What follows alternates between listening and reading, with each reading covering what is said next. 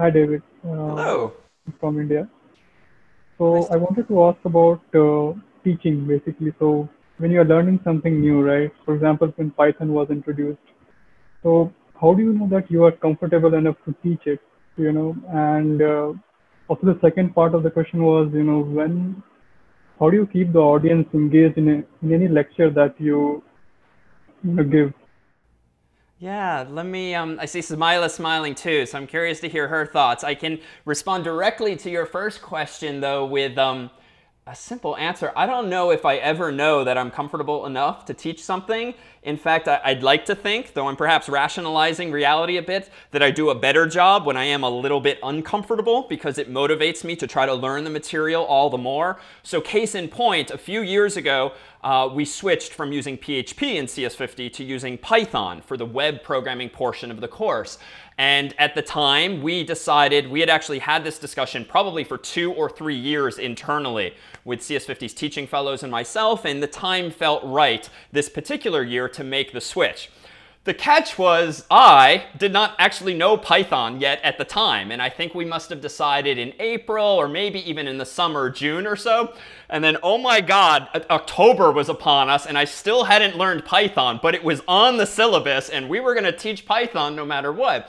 And it was perhaps among the more risky approaches to teaching some material. But it was such amazing motivation, that discomfort with having to learn something new, that it actually helped me learn the material much better than I think if I were simply taking a course on Python. Because when I was reading up on tutorials and I was doing practice problems and following along with other people's teaching materials, I found myself always so curious to go down one rabbit hole or another, so to speak. So if I didn't understand something, because I'm supposed to be the teacher the next day, it is not acceptable for me to not understand something and realize I don't understand it, but not figure out the answer to it. And really, it was risk aversion. I certainly didn't want to feel caught off guard by a very good question by a student in class and not have an answer if I had had an opportunity to at least figure that out in advance. That's not to say you should know everything going in. I'm sure students asked questions that I didn't know the answer, but it was a responsibility I felt in learning the material that I should at least have an answer to any question I myself have as a student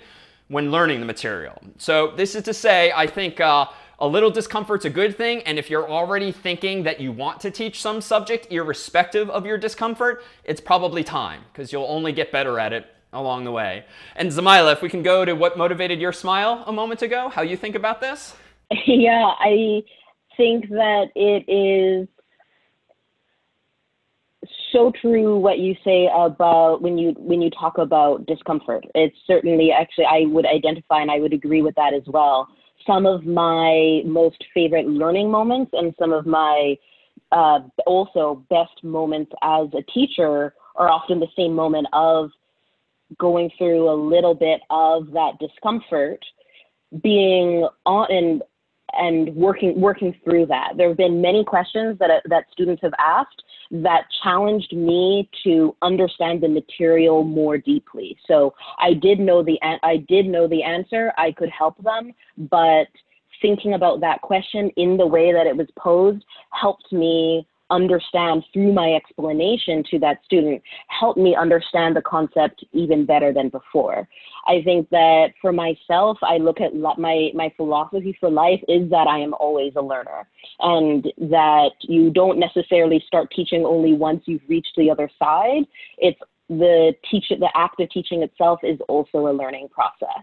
Now, that's also that another important thing to do, though, is to stay honest throughout this process. If you do, I think there's a certain responsibility as a teacher. You don't want to disseminate incorrect information, right? So if you truly don't know something, then I think that a really valuable process is, rather than maybe make a guess, is actually work through it together. Say, you know what, I don't actually know this yet, but let's work through this together. Let's look up the right resources and find the answer together. So I would say the honesty, and also being able to work through that discomfort is really important as part of being a student as well as being a teacher. Well, thank you for that question as well. And I should state for the record, I do know Python now. So I figured that one out some time ago. And in fact, it's probably the language I now use most. So thankfully, I got my footing.